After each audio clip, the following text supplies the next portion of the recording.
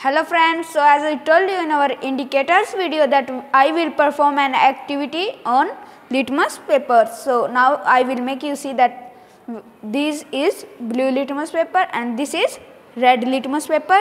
So now we will perform activity with the help of these solutions. So now I will tell you the names of these solution.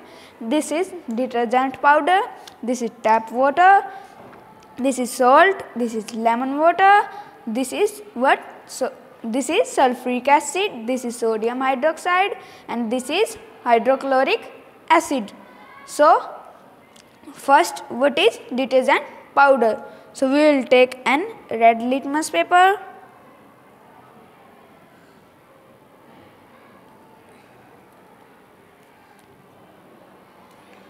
So this is red litmus paper. We will dip it in detergent powder. So it's changed color into blue. So it means detergent powder is what? Base. So now next is tap water. We will take a blue litmus paper.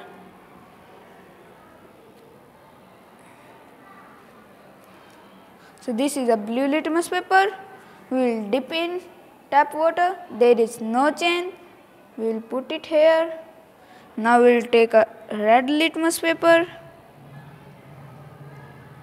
We will dip it in tap water.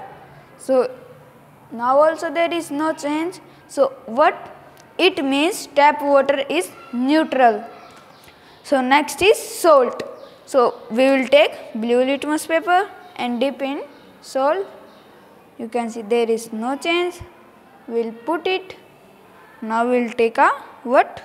Red litmus paper. This is a red litmus paper. We will dip in it salt. So there is no change. It means what? Salt is neutral. Next, what? It is lemon water. So we will take a blue litmus paper and dip it into lemon. It changed into red, so it means it is acid. So next, what? Sulfuric acid. We will take a blue litmus paper and dip into sulfuric acid.